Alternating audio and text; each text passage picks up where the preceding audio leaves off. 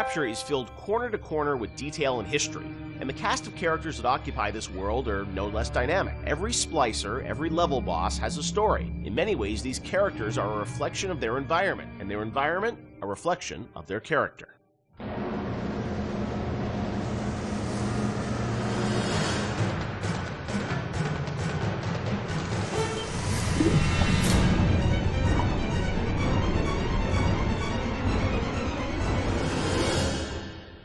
Let's talk about some of the characters in BioShock. There's so many that fans love, and there are many Wikia pages about them. You know, one thing that I think a lot of fans may not realize is you were telling stories with these characters, you know, a decade ago. And technology today, as we saw in, you know, a game like Infinite, you can do amazing things with facial expressions and storytelling. Conveying that emotion that you did 10 years ago with limited technology was challenging. How hard was it back in the day to sort of, you know, convey story in engine?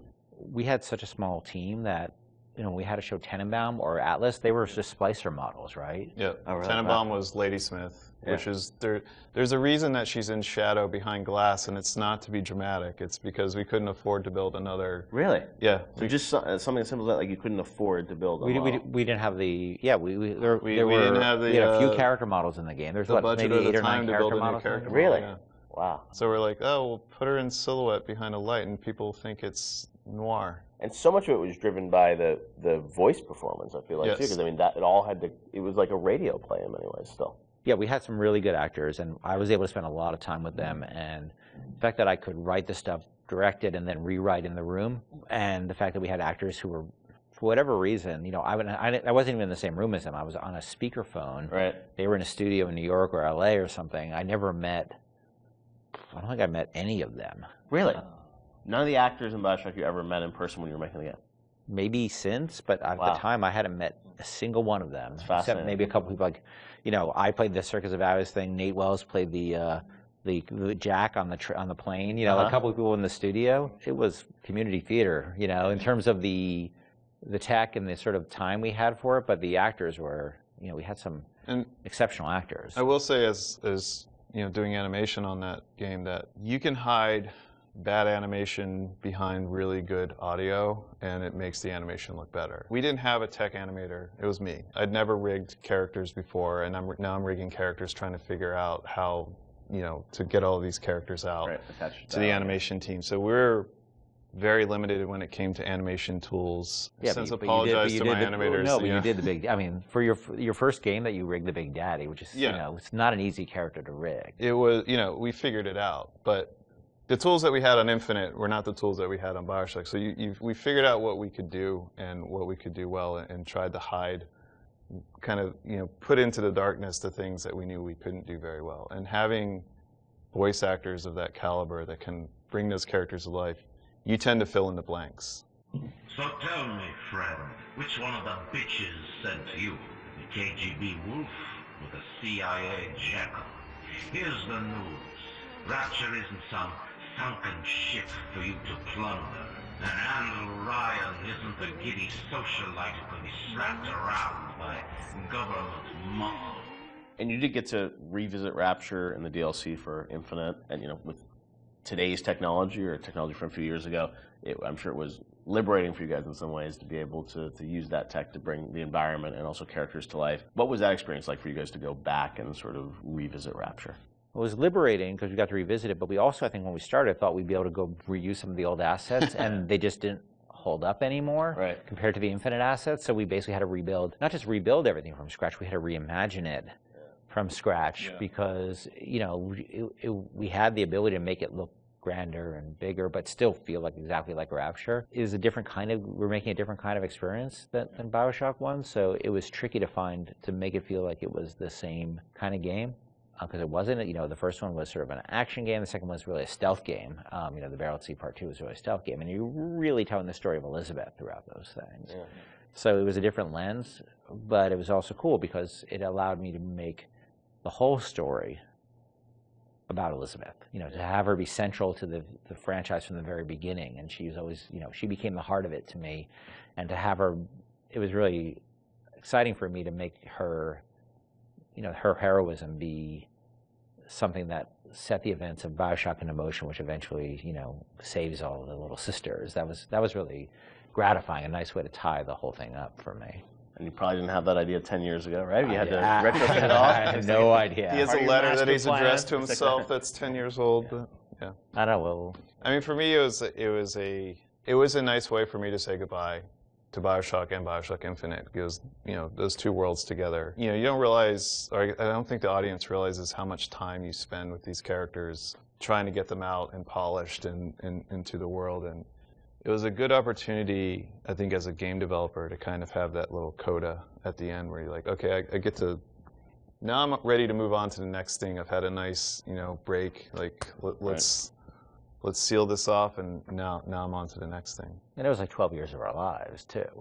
Between the very beginning of it, and it was a long time. Well, I mean, so my daughter, who is 16 now, I did a lot of filming of her when she was 6 as a little sister. Oh, wow. And this was not mocap, it was just running around the office. And I'm like trying to be like, now trip over the thing and pretend you die. Or like, you know, like trying to like not like traumatize a 6-year-old. Yeah, pretend you're drinking something, and you know, and I never showed her the actual game until much later. But she, on BSI, I put her in a mocap suit and actually used her for the little sister in Paris that's running after the balloon. So that was kind of, for me, like a nice way to connect it all together.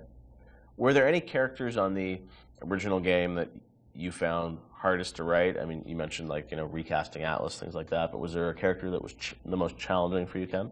Well, Atlas, because, you know, he was basically written completely twice. That was very, very tough. And I was very happy about the original character, and I thought I'd really done something great. And then you showed it to people, and they just hated it, and they didn't trust him. And if they didn't trust him, we were screwed. And so it was tough, because we, after having gone through all the recording, actually, I had to let the actor go. It's no fault of his own, right? It was on us.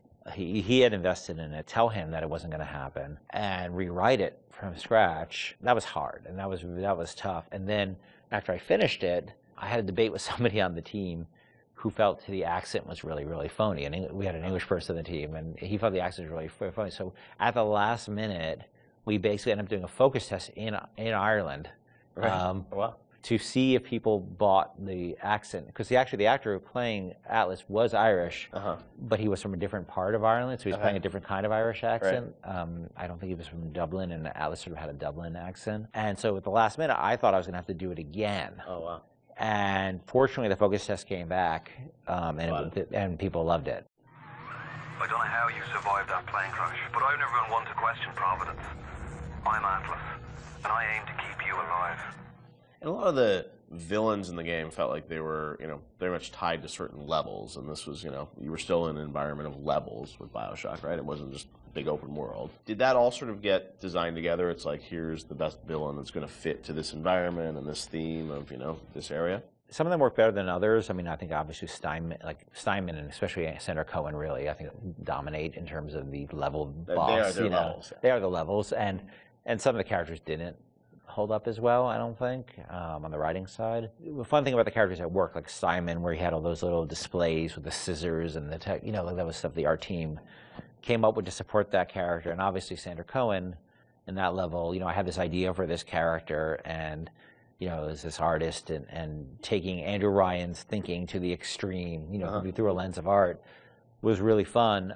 They were really, I mean, in a lot of ways, they're sort of like more like Batman villains than they are like actual, you know, real world villains. That they all have a, you know, the Joker cares far more about the humor and the dark humor that he has, and the Riddler cares more about the riddles than he actually does about money. You know, the money, the crime is just afterthought. It's the philosophy. And so these characters have a lot in common with, and there's probably a lot of inspiration taken from sort of characters like the Joker in terms of a guy like any of the characters in BioShock, because they were really driven by their ideology, but their ideology is a mask for their sense of selves, right? You know, this stuff is really, Cohen knows he's a hack, and he doesn't want to, you know, he can't admit that to himself, so he has to wrap himself in all this nonsense, because the last thing he could ever do is look in the mirror and say, I'm not much of an artist. No need to thank me for jamming the transmissions of those boors, Atlas and Ryan. Let them have their squabble. The artist, yes, The artist knows there is richer earth to till.